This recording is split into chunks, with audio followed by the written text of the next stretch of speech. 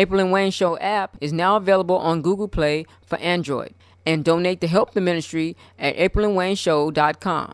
People are sitting in church Sunday after Sunday, year after year, and still are not saved because they're listening and believing in ministers who are leading their souls to hell. Jesus explained in the scriptures that those ministers are not going to heaven and they're blocking you from going. It's like the blind leading the blind because the people love their pastors and their churches more than Jesus. Just because a pastor is behind the pulpit doesn't mean that he's preaching from the Word of God, because they will pervert the Word of the living God for their own purpose. That's why the Bible says to try the spirits by the spirits, whether they be of God, because there are many false prophets who are gone into the world.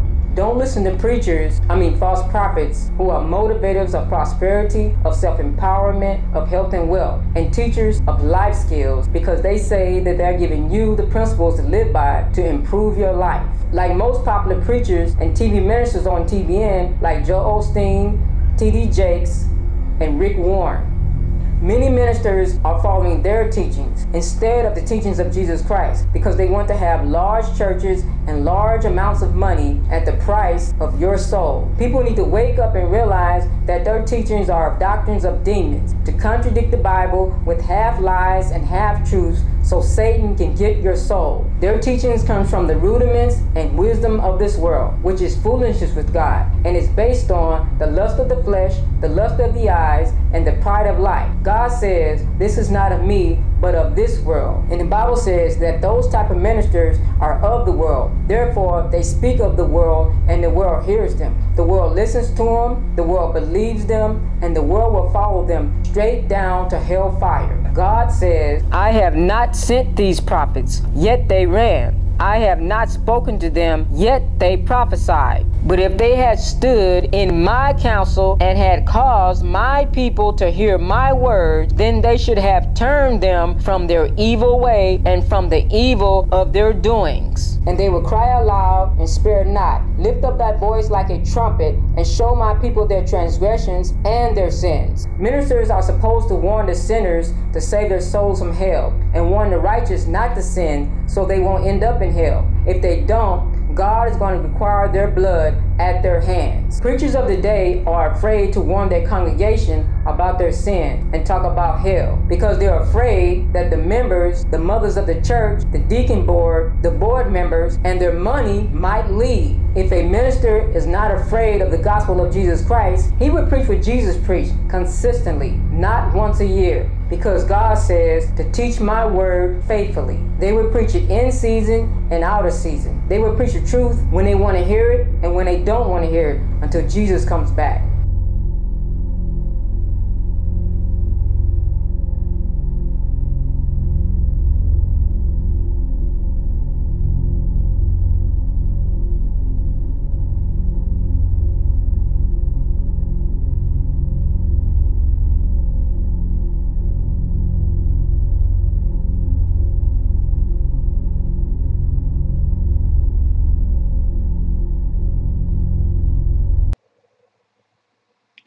Well, I wanted to record this witness of mine of some things. I've heard people say demons are not real, they're a figment of your imagination, and I know some people don't believe in demons or Satan, and I did not want to believe in demons for the longest time until I was confronted with the reality of it. And what happened was, don't know if I want to get into the details, but basically some people were playing with a Ouija board. And I know for a fact, this is just as real as just you know that there are police officers or something.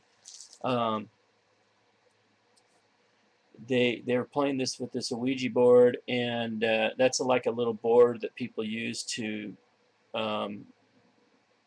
get, like, it has little letters of the alphabet on it, and they do like they close their eyes and they kind of like pray to demons. It's pretty scary what they're doing. But so anyway, they do this seance thing, and what is it? It's like they do this, and I was up on hanging out where I shouldn't have been hanging out and stuff, and they were messing around with this on this hill, and I was praying because I didn't want them to do it, and but I decided I didn't want to be around that, so I left.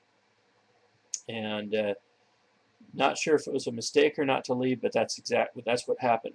When I left, I suspected that there was something that came with me that was in my car. I sensed that there was a unclean spirit. I don't really want to give glory to demons or devils or anything like that, but just you know, in case you're wondering if they really are real, they are. This is my witness, okay? And so now that wasn't proof of anything to me at all. It could have been my crazy, you know, imagination or something like that, right? You know, but I sensed something was not right, and I didn't want it to be there, and I didn't want to think that way, but that's the way it was going on. And so I was kind of troubled about it, and I went home, and there was a person that I know at home, my house, and 2 children, and when I walked in the door, I walked into the living room, and they were looking at me, sitting there looking at me, and I said, "Guess what just happened?" Before I even explained to them what was happening, before I even opened up my mouth, the 2 children that were there were upset and weren't happy about what was going on. And the man that was with them was a Christian, and the kids were Christians too. And he immediately started to pray before I even explained what was going on. In fact, I never did really explain what was going on. He told me we need to just drop the subject and move on and not discuss it anymore. And so he told everybody, just don't tell anybody what happened. But you know, how in the world would it be that they would know there's some kind of a demonic thing going on, and they had to pray, you know, to Jesus for this to go away, and the kids would be disturbed by that? How would that possibly happen? When I just simply walk in the door, I'm not upset or anything. I'm just walking. I'm going, guess what just happened? And before I even get to explain it, they knew something was wrong. That is proof. I didn't see it. See, I didn't even personally see it, but they did. I wasn't saying, hey, there's something going on. There's a demon following me. I didn't even mention that. I just walked in the door, and they knew right away something was not right. They sensed that right away. And so to me, that's proof of it. And there's other things that have happened also that were strange that I couldn't really say as proof, but there were things that it's nothing really to brag about. It's just real, and it's just the Western mindset. Because of evolution, because of atheism and all that, people don't believe in evil spirits. And then even when they're Christians, they really don't believe that there's demons out there when there really is.